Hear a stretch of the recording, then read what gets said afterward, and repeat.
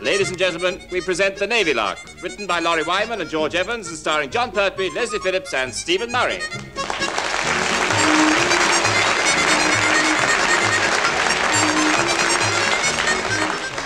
Let's face it, we are all good at something. As a matter of fact, my wife says I have hidden talents. Bragging again. You dirty old devil. We've all heard from the canteen lady. Yeah. And the commissioner. Yeah, that you've been smuggling home your illustrated magazines of Swedish physical jerks. You're in between your copies of the Sunday Telegraph and the Observer after the show. You dirty old devil. Sexy swine. Here, can we borrow them? Certainly not. They're on sale or return. I mean, I don't know what you're talking about. In any case, a friend of mine's got them now. No, I haven't. I gave them to you back. Remember during Come Dancing when you were representing the South as the announcer's formation dancing team? I liked their military two-step. Yeah, that's right. So especially the part when he put his left hand on his hip and gave a most curious salute with his right one. Even with the white gloves, it was pretty obvious. It wasn't me. Now, shut up, the lot of you. Well, as I was saying, we're all good at something and have talents, and Lord Quirk is convinced that this is especially true of the Navy. That's why, as the Sea Lord, he has called a special meeting to find out what they are and what ship they're in. Please, everyone, I demand hush. I am the Sea Lord, and it is my meeting. Silence, or I shall knock up my gin. It never failed. Now, WREN Simpkins, I trust you are ready and about to take everything down for us. Really, Lord Quirk, there's a time and place for everything. I don't mind when it's just the two of us, but in front of all these other... I do have my pencil and notebook at the ready. Excuse me. What is it, Vice Admiral Prout? Oh, Lord, that's done it. Once Prouty gets going, settle back for a rave-up. I realize that you probably all think that I'm just a silly old fool. There's no right to be at this meeting at all. But I happen to think you're wrong. How dare you think of me as a silly old fool, eh? In future, I'll trouble you to keep your stupid opinions to yourself, and I'll have you know that I've as much right to be here at this meeting as everybody else, probably more. So let that be an end to it.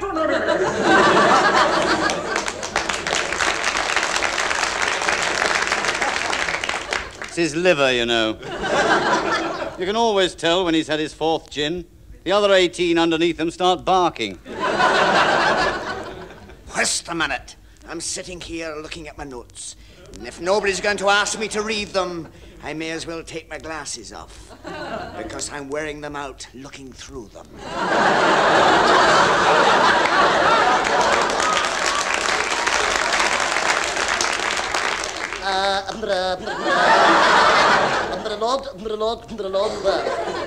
If I could possibly... Oh, Lord. Oh, Wetherby's woken up. We'll be here all night. They shot at 10:30. Perhaps it would help if I were to advance.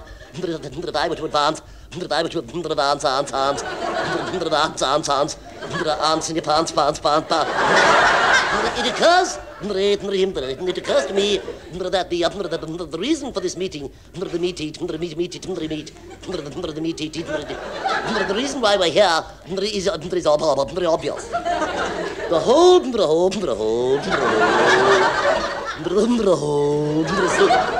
solution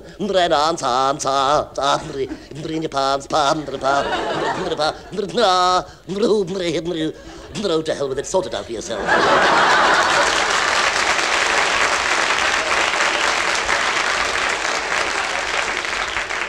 Well, that was shorter than usual. Somebody must have abridged him. No, then it's imperative that we get cracking immediately. And about time the new.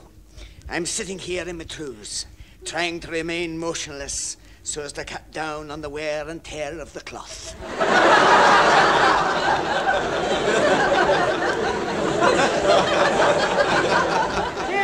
McDoom, try and look on the bright side. If I dinna stop myself wriggling about, the seat of my trews is going to glow brighter than a 100-watt bulb. At least so I've heard.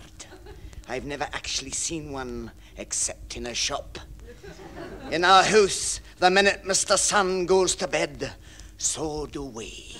But what I meant was be grateful for small mercies. You don't find me complaining. You all received your invitations to this meeting weeks ago. I only got mine this morning in a grubby envelope. I realize that you probably all think that I'm just a silly old fool and have no right to be at this meeting at all. But I happen to think you're wrong. How dare you think I'm a silly old fool, eh? In future, I'll trouble you to keep your stupid opinions to yourself, and I'll have you know that I've as much right to be here at this meeting as everybody else, probably more so. So let that be an end to it!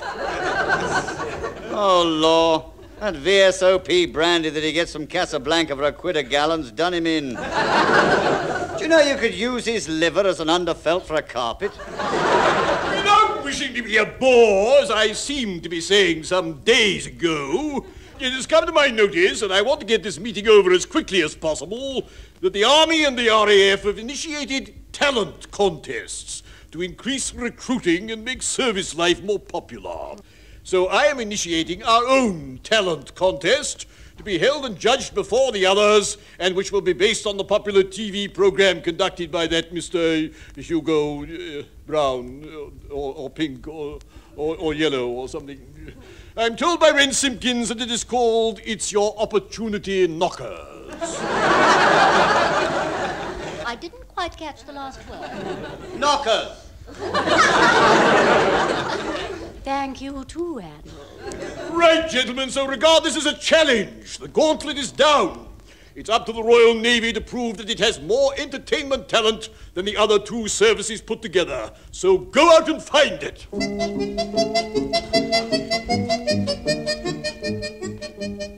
All right, next. Leading Seaman Goldstein. At last. I wondered when you English would let the Welsh have a bit of a chance.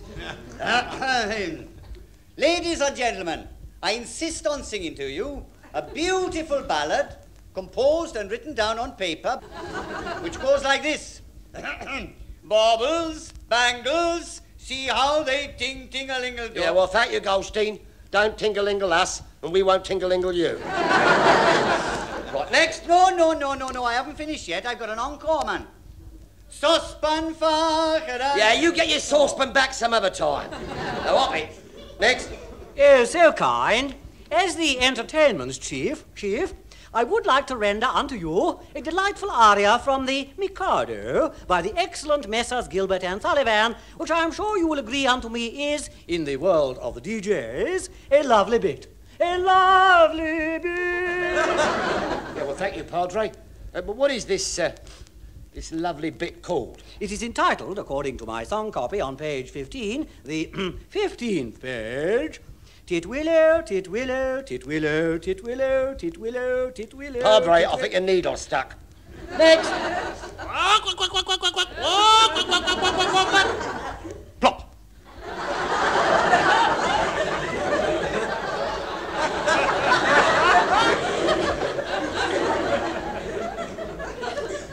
Pardon? Over here, Chief. It's me, Captain Povey. I'm the next... Plop.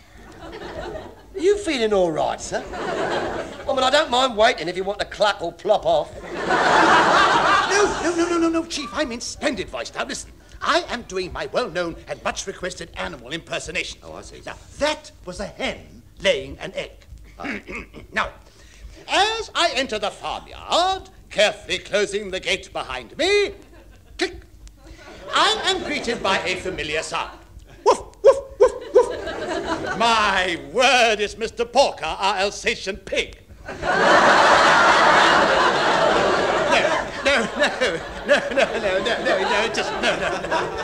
No, it's Rover, our Danish bacon dog. No, it just, oh dear. I always get stage fright at auditions, but I'll be all right on the night. Anyway, you must admit that my impersonations were extremely lifelike, to say the least. I'd rather say nothing at all, sir. Thank you very much. Next. No, listen. Quirk, quirk, quirk, quirk. Pop, pop.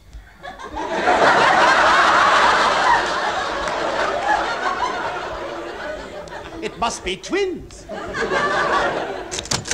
Oh, there you are, Chief. What's that funny noise? Captain Povey, sir. Oh, dear. I hope you get better soon, sir. Actually, it sounded to me as if you were suffering from a severe case of chicken plops.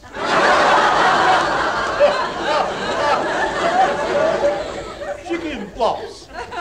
Can it play on words? Oh, that settles it. Unless you find somebody better, I shall represent the flotilla at Lord Quirk's talent contest. Oh, dear, there must be someone around. I sit and cobble at slippers and shoon, from the rise of sun to the set of moon.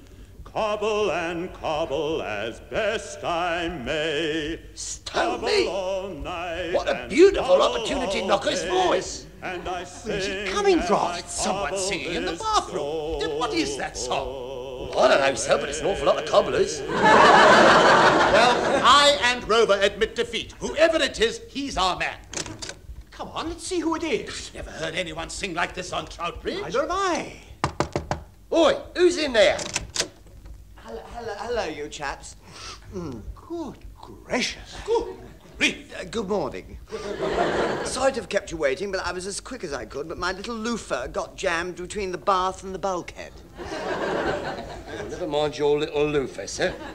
Who is in there with you singing? Nobody. A chap likes a bit of privacy when he's having a mustard bath.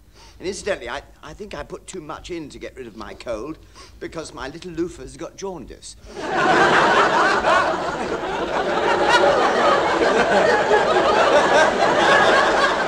And from the waist down, I look as if somebody's dipped me in custard. Well, never mind about your jaundiced little loofah and custody lower appurtenances, Mr. Phillips. But was that you singing about cobblers in there? Of course. I can't believe it. Go on. Do it again. Oh, very well, if you insist. I sit and cobble at slippers and shoon, from the rise of sun to the set of moon. Stone me, does it hurt? No. I always sing in my bath, you know, usually to my rubber duck. He seems to enjoy it.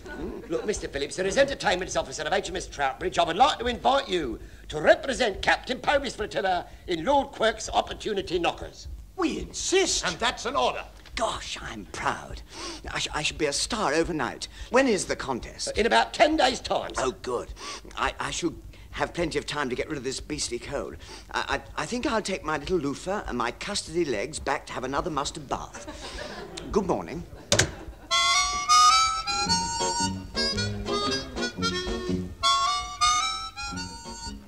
All right, Chief, where is our big star? We should have started rehearsal half an hour ago. Well, I don't know, sir.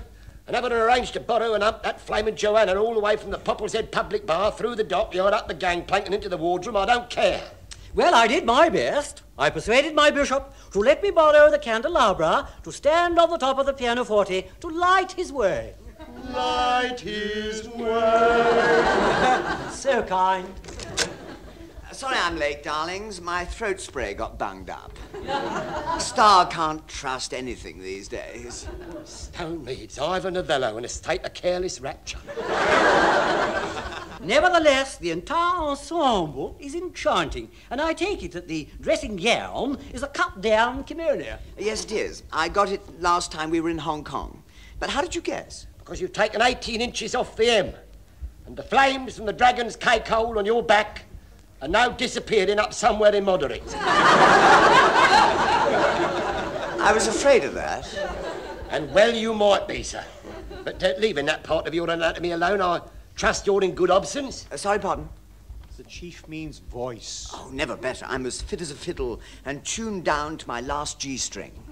Pardon? I've got rid of my code, and tedious though it may be to artists of my caliber to waste our considerable talents merely to appear in amateur concerts, for the sake of the Royal Navy, I'll go through with it and win. Big head. Loud mouth. Stout fellow.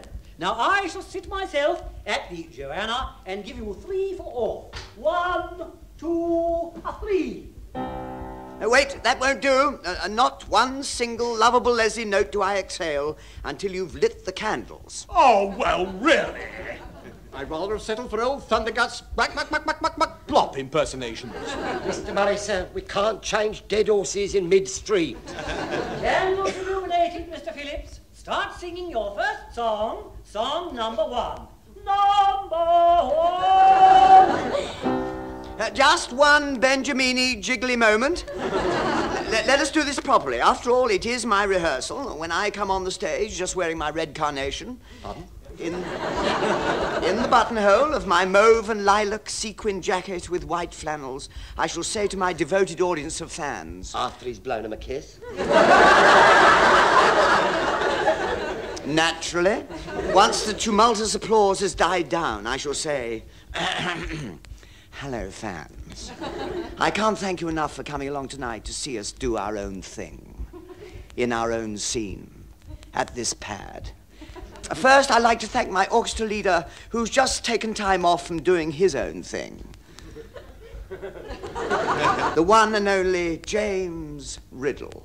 And, of course, we are fortunate to have with me tonight... our own pianist, Dig the Complexion. We think he lives under a paving stone. Alice Skiffle, Baby Powder Johnston.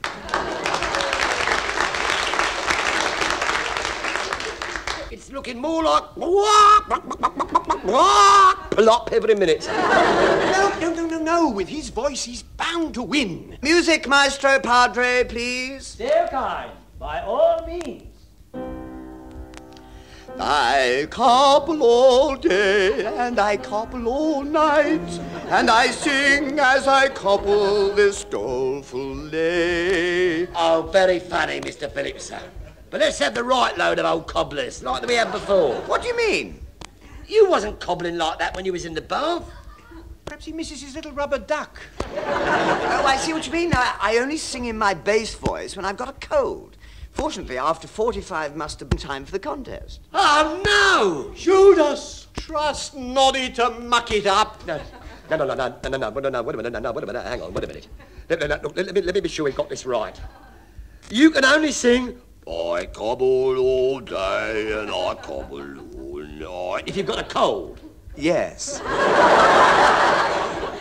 And you've had 45 mustard baths to get rid of that cold? Yes. Right, come with me. We're going nasty cold hunting. Chief, where are you taking him? To the deep freeze in the galley, sir.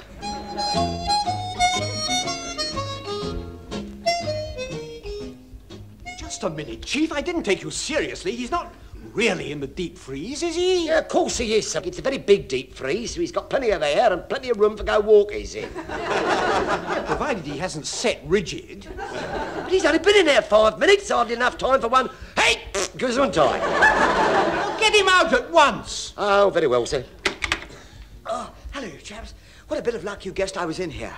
The door must have shut accidentally when the chief asked me to go in and check on how many boxes of fish fingers we got. Incidentally, we're 2 packets short.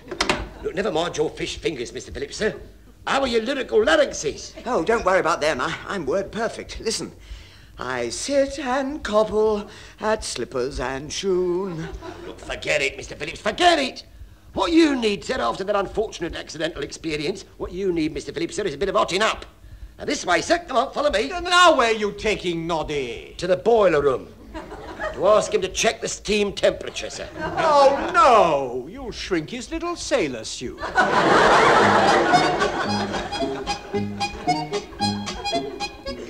Right, in you go. Into the wardroom, Mr. Phillips, sir. but I wouldn't sit down until your uniform stopped steaming. So we'll never get the creases out. I'm fed up. For the past week, if you haven't frozen me, you've boiled me, and when you haven't boiled me, you've frozen me. Any luck, Chief? I doubt it, but let's have a hark. Right, cobble away, Mr. Phillips. No. Oh, come on, sir. No. Now, go and warble away with the epiglotticals. No. Mr. Phillips, Well? sing. And that's an order. Oh, all right. I sit and cobble at slippers and shoon. Stop, Mr. Phillips! And that's an order. Chief, what are we going to do with him? We're running out of time. I'm afraid it's going to have to be Plan B, sir. He's not going to like that. Hey, where am I going? Treats, Mr. Phillips, sir. Treats. Where am I going? Nice, enjoyable trip in a rowing boat. Oh, no, you don't. I'm not potty. I can see that coming. You'll take me out into deep water, push me over the side, and try and give me a cold that way. Mr. Phillips, I'm shocked at you, sir. How could you think that of me and Commander Murray? We're going to treat you to go on one of those rowing boats on Nunkey's boating pool at Southsea. Gosh, I've always wanted to go on one of those. Although I'd rather go on one of those little paddle boats, you know, with the pictures of the little gnomes and the fairies on the side. And you whiz the wheels round with your hands.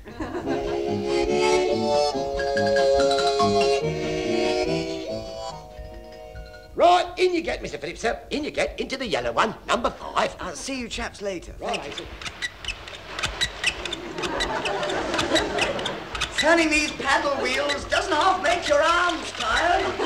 Not that I know anything about it, Chief, but did you manage to get hold of Uncle Ebenezer on the phone about the yellow one, number 5? Aye, aye, sir. I say, you chaps, paddles are getting awfully stiff to turn. And, hey, my feet are getting wet. I think the yellow one, number 5, has sprung a leak. Abandon ship! Abandon ship! Ship! Worked like a charm. They never sail too well without a bung. The Opportunity Knockers prize is as good as ours. Shirottas! The water's freezing!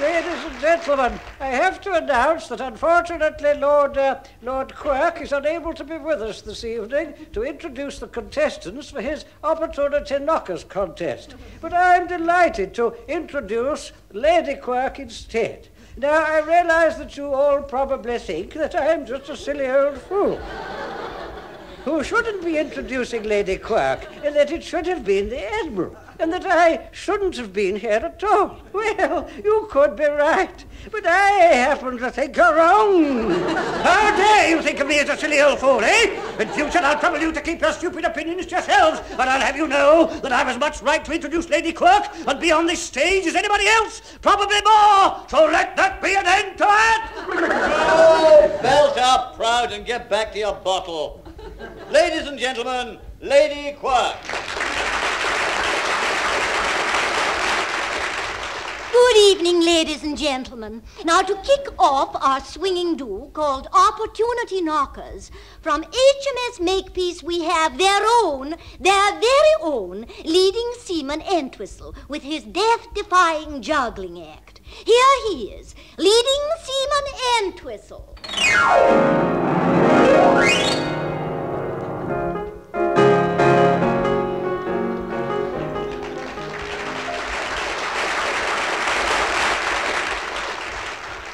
Congratulations, Wren Goodbody, and I hope your balloons stay up longer next time. I, for one, don't. When Goodbody's deflating balloons. Are you ready, Mr. Phillips? You're next. Of course I am, loves. I'm in perfect voice. I trust the Padre has lit his bishop's candelabra. Yes, sir, and with me about, he's chained them to the piano. Yes, and I, for one, don't blame him. And so finally we come to the contestant from HMS Troutbridge. Here to sing about his souling and healing from Chu-Chin Chow is their very own, Sub-Lieutenant Phillips.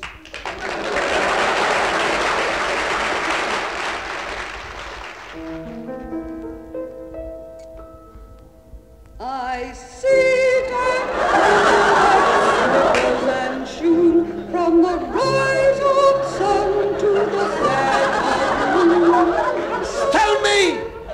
monkey's boating pool has gone and frozen the wrong bit of it.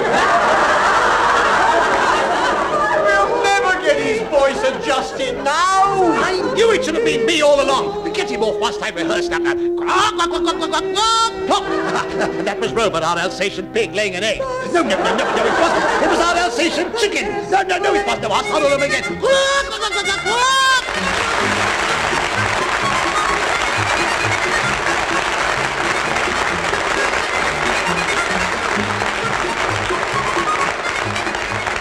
John Pertwee, Leslie Phillips and Stephen Murray have been digging for talent in the Navy Lark, written by Lawrie, Wyman and George Evans. John Pertwee was the Chief Petty Officer, Leslie Phillips was the Sub-Lieutenant, Stephen Murray was the CO, Captain Povey was played by Richard Caldicot, WREN Simpkins was Heather Chasen, the Admiral was Tenniel Evans, and Vice Admiral Prout was Michael Bates. The show was produced by Alastair, Scott Johnston.